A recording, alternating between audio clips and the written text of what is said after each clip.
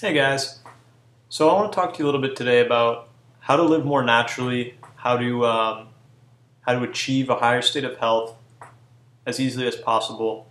And in this day and age, you have the internet and all these resources where you can actually find people who have achieved what you want to achieve, and they give you rules and outlines on what to do, what to follow, and what is healthy for you, what you shouldn't do, you should stay away from.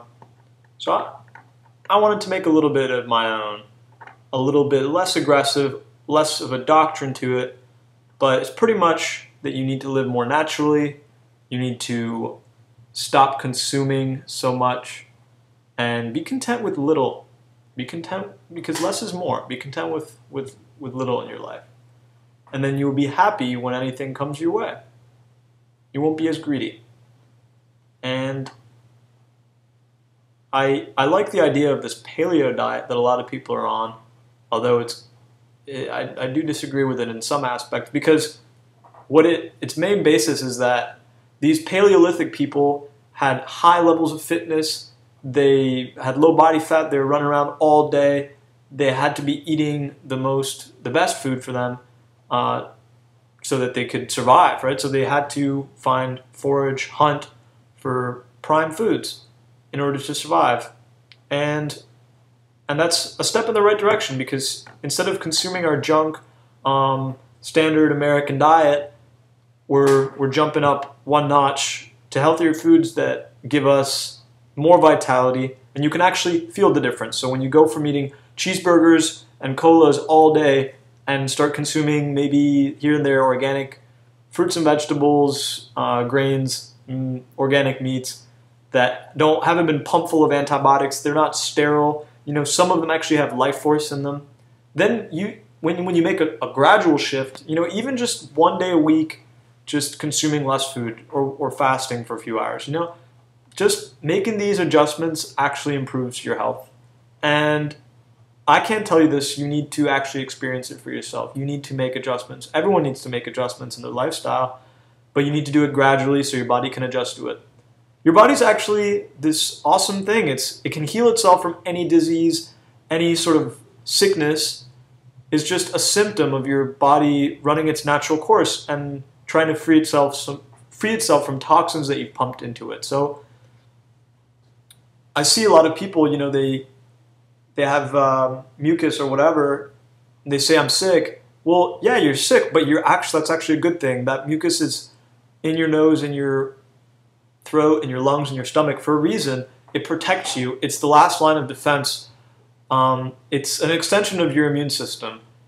When toxins or dust particles, whatever, when you inhale them, they come into your sinuses, then mucus is there as it's like a sticky glue, and it intercepts these particles and prevents them from going into your muscle tissue, into your lymph system, into your respiratory system. It prevents it from actually causing damage and inflammation.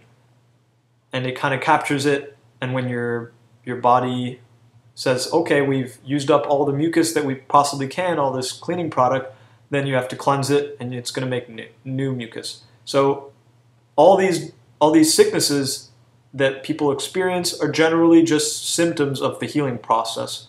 And what conventional doctors, what medicine doesn't understand really is that they're trying to treat these symptoms that really are just natural ways of healing. They're trying to treat them as the disease itself.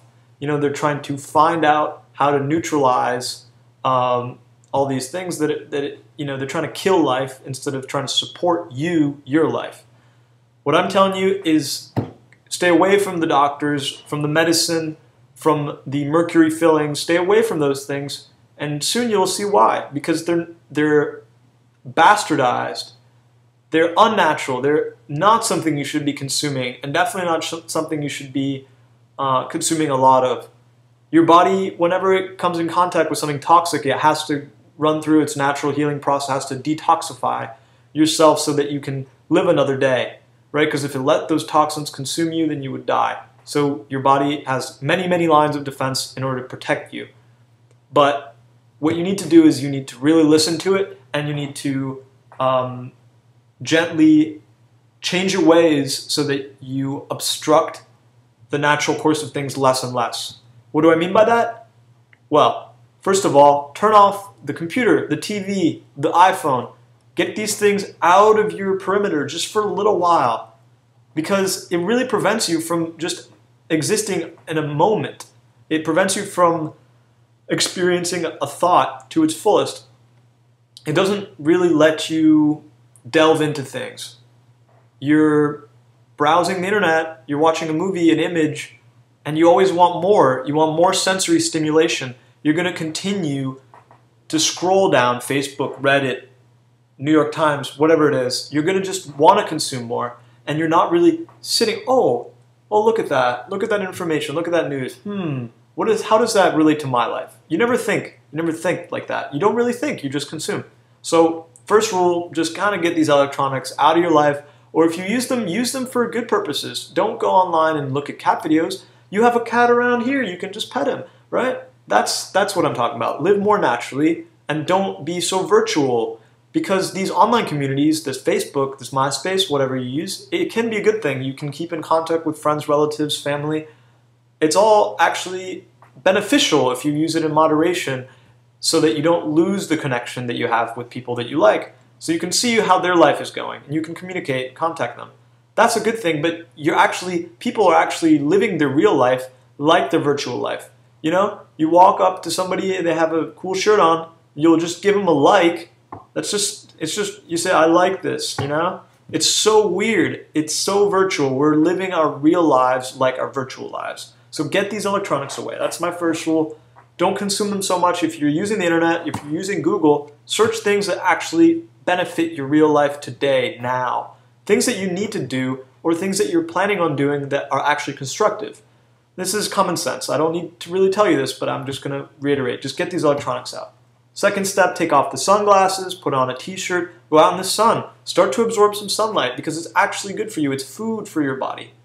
It's, your body produces, when you consume sunlight, your body will produce 3,000 times more vitamin D than your daily recommended amount. That is so much more than you'd possibly need. Why is that? Because the sun is nutritious. It gives you way more than you could possibly use up, so that even in times of stress, you have plenty of this vitamin D to use. And what is vitamin D good for? It's good for calcium absorption. Calcium, as you know, is what you need for healthy bones and healthy teeth, right? So you want to have, if you have a lot of calcium, it's going to be no good unless you have vitamin D. So I'm telling you, you can consume vitamin D from your milk products with fortified vitamin D and natural calcium, and that is okay for you, but it's not as natural as the sun, and it doesn't give you a plethora of the amount of vitamin D. So go out in the sun, take your sunglasses off, because the less you wear sunglasses, the more your eyes adjust to natural light, and the more that you're actually going to want to go outside, and the less clothes you're going to wear to constrict your body, your skin, your largest organ, from actually getting sun. Right? And the more sun you receive, the darker your skin will be, and as a result, you'll be less sensitive to the sun, and you won't be sunburned so easily. So go out in the sun, start to absorb it, sit with your thoughts, drink plenty of water. That is the biggest cause of disease, is dehydration. Drink your water, try and get mineralized water, try and not drink distilled water. Don't drink those sugary shit liquids, because they're bad for you. They pollute your body. Your body has to actually get rid of that sugar and those chemicals, and it's not good. It doesn't add to your quality of life. So get the electronics out. Get some sunlight. You know, don't constrict your body so much. Don't wear so much clothes. Don't wear so much shoes. And just de-stress yourself. You know, and try and live naturally. Another tip is chew your food. Chew your food and swallow your saliva with your food, because that's your signature, that's your imprint. I'm going to talk more about this because this is very important. The enzymes need to attach to the food that you're going to be digesting later, and that happens. This is where digestion starts, in your mouth. So this is where health starts. Drink good water, chew your food, sunlight. Okay. Namaste, my friends. Take it easy, de-stress yourself, live naturally.